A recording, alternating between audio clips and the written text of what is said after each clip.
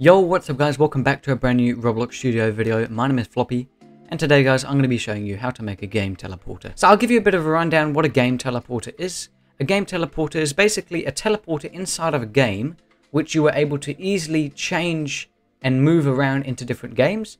So I'll give you a bit of an example. Let's say in my game I have a game teleporter.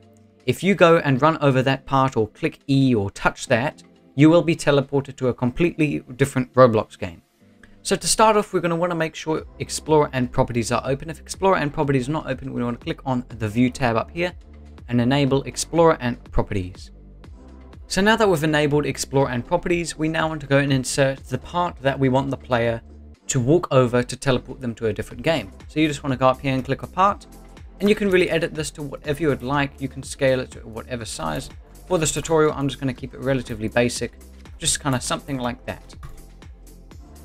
Also, if you would like, you can also change the name of the part. You can change it to maybe Game Teleporter or really whatever you want. But for this tutorial, I'm just going to be keeping it as part. Once you've finished customizing your part, you want to then go and click on the part.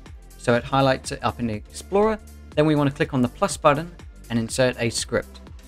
Now that we've inserted the script, we want to go and remove all the previous code.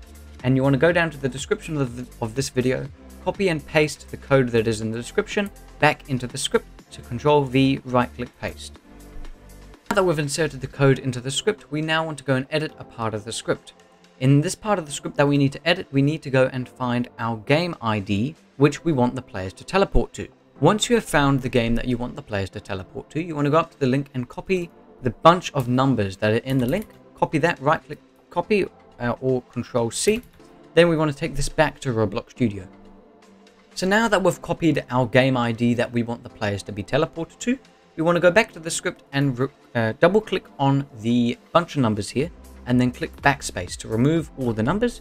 Then you just want to paste in the new bunch of numbers by going Control V or right click paste and paste in the new game ID. Now that you've inserted the new game ID, we then want to go up here and click X out of the script, and then we want to click on File and Publish to Roblox. Let's go test it out.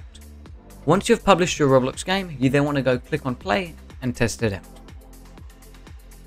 As you guys can see, we've just loaded into the Roblox game, and here is the part that we made earlier with the script inside, which will teleport us to the other Roblox game.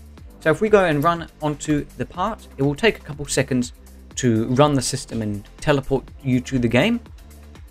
But as you guys can see, we have just been teleported to another Roblox game.